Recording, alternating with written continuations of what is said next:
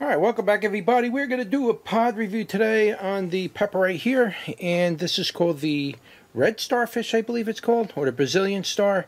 But it's the red version. So there's like a red, there's a yellow, and I think, believe it or not, there's actually a cream version of the Brazilian starfish.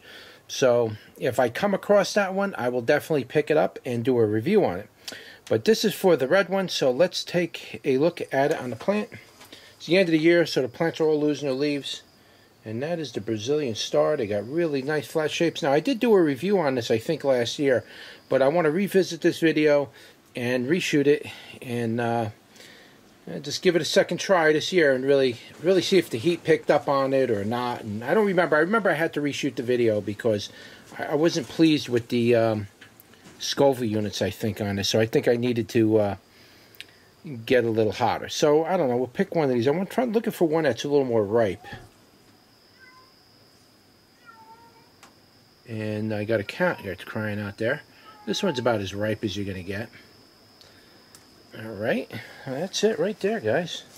That is the Brazilian starfish. I'm gonna winter this plant over too, by the way. And next year we're gonna bring this out into the garden and we're gonna grow it outdoors. And this particular variety of pepper can get quite productive. It can put out dozens, if not hundreds, of these pods. It's just they're in a pot this year. I have to proof the pepper to make sure it is what I ordered. And then once I know it's definitely that plant, I winter it over and then I plant it out in the garden the following year. And that's when we go for the production. But this year we have to proof the seed to make sure it's correct. So that's what it looks like. Nice and flat looking like that. It's a real nice little pepper here. So let's see if it's any different than last year, and let's give it a go. Alright, welcome back everybody. We're going to do a pod review today on this pepper right here, and this pepper is called the Brazilian Starfish. I'm not sure if they go by red Brazilian star. There's a couple different colors out there. There's an orange, I believe. There's a yellow version, and there may even actually be a cream version, but this is going to be for the red version, so I just want to give you a good look at that. Show you this gorgeous looking pod here, and nice and flat. Got a little like feet on it almost on the edges, but that's a wonderful pepper, guys. So let's give that a go and see what it tastes like.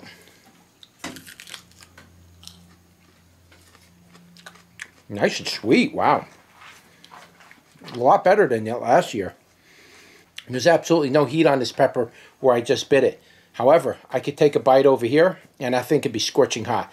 That's the way bacatums are. The heat seems to develop in patches on the pepper, so there's no guarantee that it's always going to be sweet, per se. So, like I say, it could be sweet here, but the other side of the pepper could be absolutely scorching hot, or even the next bite right next to it. It's really strange. There's absolutely no heat on this thing at all. And I'm, eating it basically by the seeds. Wow, that's really bizarre. Not even a slightest bit of heat. This is an absolutely sweet pepper. I don't know what's going on. I just ate that whole pepper. Not 1 inch of heat on it. Not 1 inch. Absolutely sweet. I don't know. I'll have to see what the other peppers are. I may have to list this no heat Brazilian star. It's not supposed to be a hot pepper, but this one had absolutely no heat on it at all. I just ate the whole thing. It was quite sweet too. Now, keep in mind that the heat generally on the Brazilian stars are not very high to begin with. They can range from like almost sweet or sweet even to like I think it's like it only is really as much as maybe 1,000. But that's really not that high at all. So even the normal heat ranges for these starfish peppers are generally pretty low. So this particular one happened to be sweet, but they do have heat on them. Now, if I eat the rest of those and they have no heat on them, well, then I'll just list it as a sweet Brazilian starfish. But this particular pepper had no heat. So let's talk about the flavor of this pepper a little. This particular one, it was very sweet and almost had like a fruity type flavor. Not habanero fruity, but like a type of a fruit, maybe, I don't know, not really peach flavor, maybe like a cherry flavor or apple-ish kind of, but not really too appley. It had a nice sweet flavor to it. it was very sweet. It had a, not just like sweet, like it had like a sugary type of sweetness, almost like a not high fructose, like high fructose corn syrup. That's not what's in peppers, but it was like a higher form of fructose. It was a very rich, sweet fructose flavor, and it was very sweet. But as you probably know, fructose sugars, when you eat them, they're not like eating cane sugar. When you eat fructose sugars, they're very short-lived. They come in, they give you like a sense of sweetness, and they disappear. It's almost like a stevia. If you've ever eaten stevia, that kind of sweetness is very similar to that. It's not a honey type of sweet or a sugar type of sweet or cane sugar sweetness. Pure fructose from fruits, that sugar is a very short-lived experience. And that's pretty much what I picked up in here. It's got a bunch of sweetness, and then it just dissipates very quickly.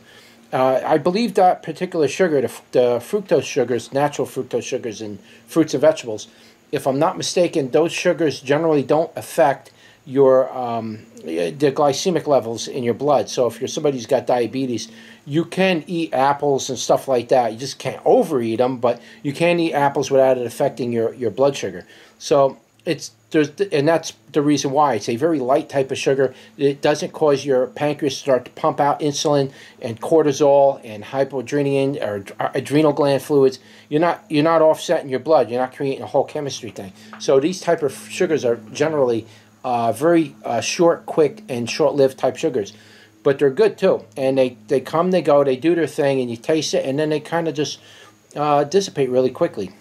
As far as the flavor of it goes, it's hard to say. This particular one was kind of like anum flavored. It didn't really taste baccatum flavored to me. It is a baccatum, if I'm not mistaken. It's a baccatum, but I don't remember what the flower looks like. I'm pretty confident that this is a baccatum. Didn't really have that typical baccatum flavor, and it did have a fruity flavor, but it didn't have like that baccatum type of fruitiness. If you don't know what a baccatum is, you have to eat a baccatum to understand what I'm talking about. But it didn't quite have that baccatum flavor. It was more like almost like a sweet bell pepper, if you were to put it in the flavor area. Kind of tastes like a sweet kind of bell pepper slice type flavor. It didn't exactly taste like that, but it was like going in that region of flavor. And it was basically it had like a fruitiness, and the flavors came and gone quickly. It didn't really last at all. No heat on it again, so I didn't really get any soapiness or strong capsaicin flavors or anything. It was very short-lived, and it was definitely an interesting flavored pepper. Definitely different than last year. So in a way, I'm kind of disappointed because I wanted the heat, but you know, I guess I could live without the heat, I guess. But it's a nice alternative. I mean, I know that the other bag of seeds that I got for this pepper is definitely got some heat on it. This is going to be like a sweet version, I guess. If I eat the rest of those peppers and they're all sweet, well, then it would have to be classified as a sweet pepper. So far, there's no heat on them. But anyway, guys, that's really it. I'm not sure what else to say about the Brazilian starfish, the red version of it. Whatever information I get on the Brazilian star, I will leave in the description below. And I'll leave a link in the description below where it'll take you over to the website, and you can buy the seeds for yourself if you want to give this particular variety of Brazilian starfish a go, the sweet version. So I hope you enjoyed the video. Don't forget to like, share, and subscribe, and I will see you on the next one. Take care.